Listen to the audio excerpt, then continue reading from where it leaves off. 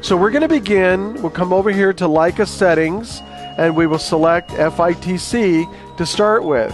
And so if we select FITC, the system will automatically turn on the appropriate laser, and you see that the 488 laser line is illuminated here on the spectrum, and it also gives us the emission curve. And so we know that we're going to excite at 488 nanometers, and FITC, fluorescein isothiocyanate, the fluorophore that we've selected for this experiment, will yield or will emit photons from about 520 up to almost 600.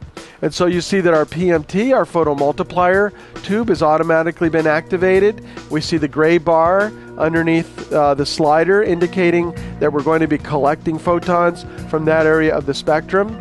And let's do one other thing. Let's close down our other slider bars and move them to the right. So we'll move these down out of the way. And let's extend the length of this PMT.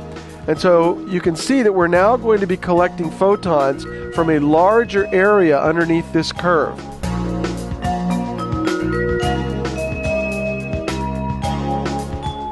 So now if we click on Live on the lower left, we should get an image on our right screen. And as you can see, we now have an image over here on the right screen.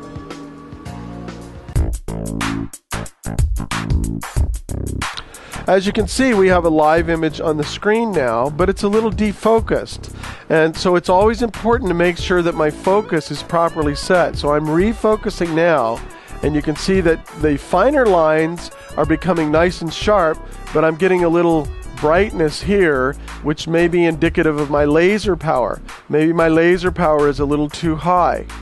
And remember that I want to keep the laser power as low as possible to minimize photo bleaching. Now, in this particular specimen, we're only doing autofluorescence. There's no fluorophore been incubated or attached to this tissue. It's merely reacting to the laser light that is hitting it. And so in this sense, there's no cause for worry about photo bleaching. But when you're working with your live specimens and you've used a fluorophore, always be aware that whenever the laser is on, you're exciting that fluorophore and you're photo bleaching it. It's going to fail to give off energy after a period of time.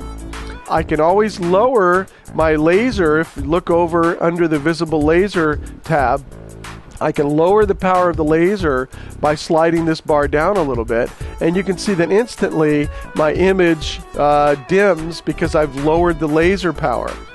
So it's always a good idea to keep your laser power low if you can, but you might ask, well, how low? What is the benchmark? What should I use as a benchmark to determine my laser power?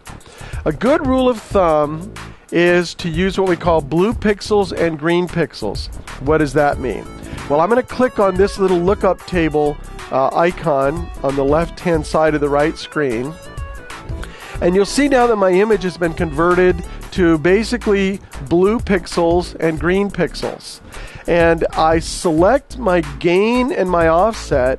It's kind of like contrast and brightness by using these two knobs on the smart bar. And so I want to increase my gain until I have a few blue pixels at around 900 or 950. As you can see here, I have quite a few blue pixels, so I'm going to lower my smart gain down until I say only a few blue pixels.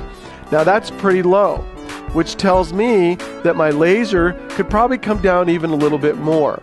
A rule of thumb is to have the smart gain at around 900 to 950 volts. But for now, this will suffice. What about the offset? The offset allows me to lower the number of green pixels that I see on my image. And so I always want to have a negative offset. So I'm going to lower the offset down. Well, actually, you can see I'm not lowering it. I'm actually having to raise it a little bit. But it's still a negative number. And you'll see that my green pixels start to go away. And I want to find the spot where I have just a few green pixels.